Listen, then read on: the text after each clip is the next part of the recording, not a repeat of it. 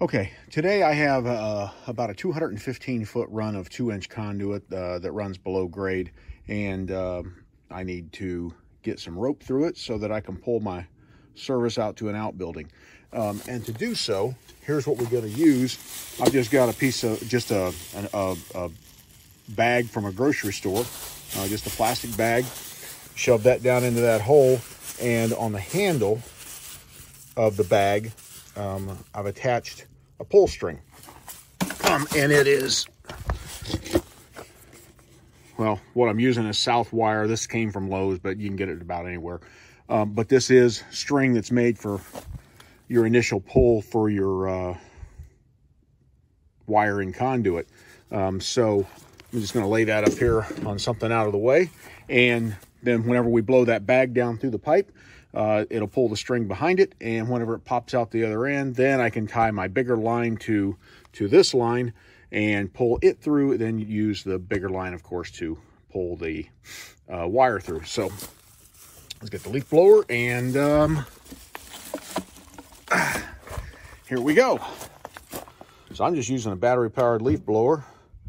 We'll stand it up there where it is not going to pinch the string, and off it goes.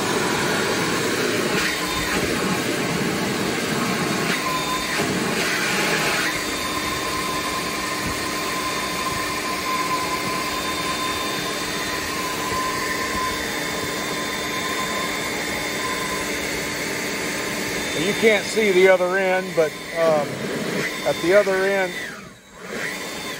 there we go. At the other end, I can see it out there a couple hundred feet away at the building.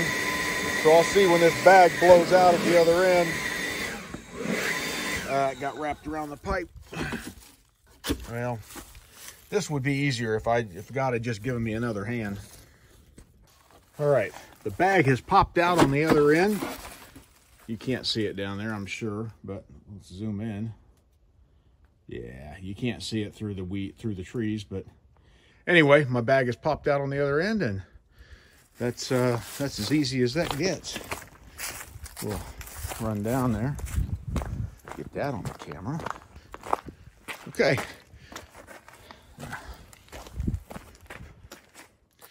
All right, there's the plastic bag we stuffed in on the other end, and of course, as soon as it popped out, then the line stopped blowing through. So there's really no chance of you blowing a bunch of excess through, especially when you've got a run that's a couple hundred feet long. There's some resistance on that string. I wished I could convey that to you, but I can feel it definitely pulling back on me whenever I pull on it. You know, it's not a perfectly straight line because I cut it through the trees. So it kind of goes a little bit this way and a little bit that way as I weave through the trees. So anyway, now I'll tie my yellow line on it, my heavy line on it, and then get my electric hook, and we're nearly done.